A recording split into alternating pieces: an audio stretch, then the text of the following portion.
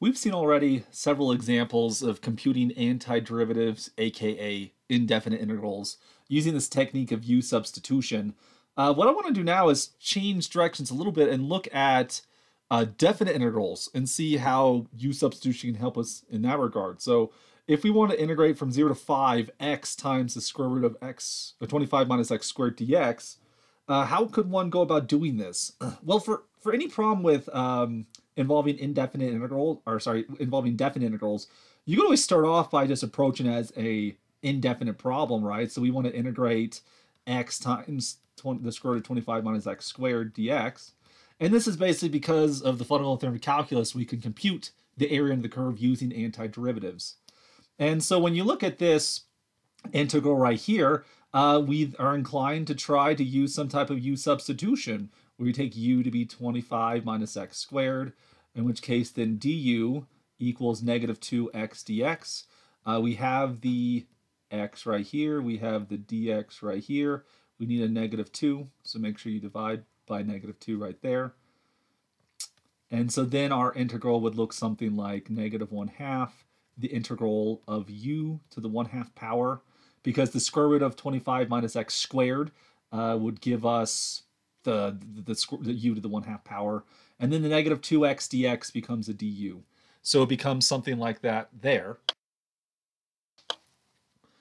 And then continuing on, by the power rule for antiderivatives, the antiderivative u to the 1/2 becomes u to the 3/2. You raise the power by 1, divide everything by 3/2 plus a constant.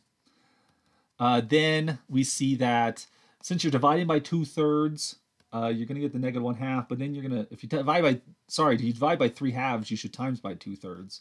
Like that, the 2 should cancel. U to the 3/2 plus a constant. And so then in the end, you get this antiderivative of negative 1/2, I guess actually negative 1/6. Nope, the 2's canceled out. Negative 1/3 is what we get there. And then u was 25 minus x squared, 3/2 plus a constant. So this gives us our antiderivative. That gives us our antiderivative there.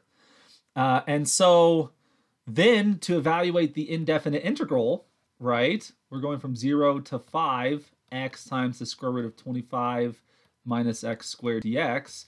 Well, what we need to do is find an antiderivative, which we have one now. We're going to get negative 1/3 25 minus x squared 3/2. We evaluate it from 0 to 5. You don't have to worry about the constant when you do these definite integrals here. And so when we plug in the 5 and the 0, we end up with a negative 1/3. We get 25 minus, well, 5 squared is 25, raised to the 3/2. And then we subtract from that 25 minus 0 squared, which is 0, 3/2 there. And so notice 25 take away 25 is 0. So you get 0 to the 3/2, of course, is just 0. And then you're going to get 25 to the 3/2. When dealing with these rational exponents, I usually like to take the radicals first, the 1/2 power. So the 1/2 power of, so when you look at this, the 1/2 power of 25 will give you a 5, so you get 5 cubed, which is going to be 125. And so we end up with negative 1/3 times negative 125, which would then simplified to become 125 over 3, which is the area under this curve right here. And so this is a perfectly acceptable way of computing these antiderivatives, or that is calculating these definite integrals. That's what we're working on right now. What I want to do is actually approach this problem from a second perspective. So if we were to do the remake of this problem right here, we're going from 0 to 5x times the square root of 25 minus x squared dx, like so. What if we don't bother with the indefinite integral first? Could we sort of start with the definite integral? Because after all, we still get this u-substitution we had before. We could do u equals 25 minus x squared, and then du would equal negative 2x dx. And so we're still in a position where we can have a negative 1/2 in front and a negative 2 right there. But the issue that I want to address is, what can you do with these right here? Because after all, when you look at the limits here, the bounds of the integral, these are x coordinates when x equals 0 and x equals 4. These could potentially be adapted as well. And by adapting them, can we change the bounds to be into the variable x instead? Because if I can use the following analogy, as we're looking for areas under the curve, right? We've been mostly focused with this approach where we're trying to find the area under the curve using rectangles. We use rectangles to find the area of the curve, and by taking, sufficiently small rectangles, we can do a pretty good job with that.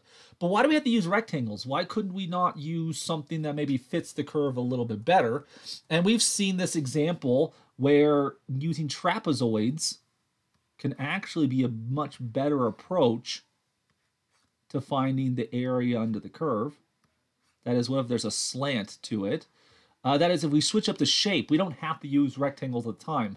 And this u-Substitution technique, in some regards, the change of the variable is like changing the shape. That the original problem started off with rectangles, but why not switch to trapezoids? Or why not switch to circles or parabolas? Things that might fit better under the curve.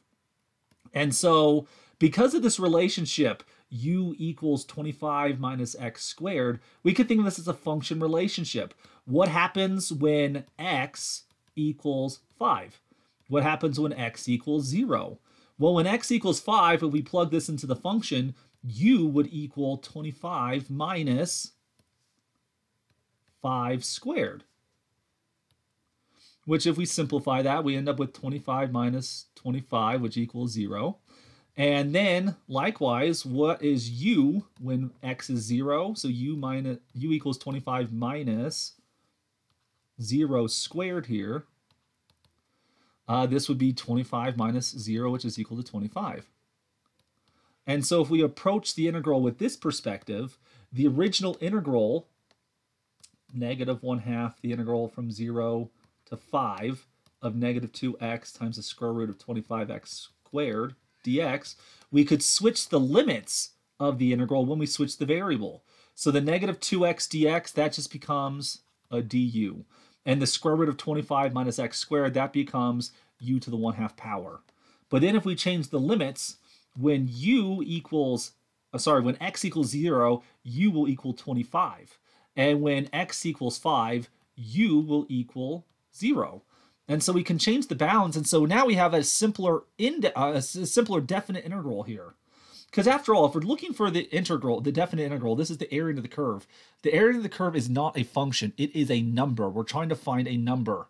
And the fundamental theorem of calculus says we can find an antiderivative to help us find that number, but our goal is not to find the definite integral. The goal is to find this number. Now here, if you don't like that the 25 is on the bottom, you can switch the order. This is something we do all the time, but if you switch the order of the limits, you have to negate it. And that's actually great because we have this negative sign that's already in front. So it's like, oh, that's a win-win situation for me. So you're going to get 1/2 the integral from 0 to 25 of u to the 1/2 du. And then the antiderivative, like we kind of, similar to what we saw before, the antiderivative, you'll take 1 to the power, so that gives you 3/2. You'll times it by 2/3. There was already a 2 right there. There was a 1/2 in front, sorry. So when you take 1/2 times 2/3, you end up with 1/3. And then you evaluate this from 0 to 25.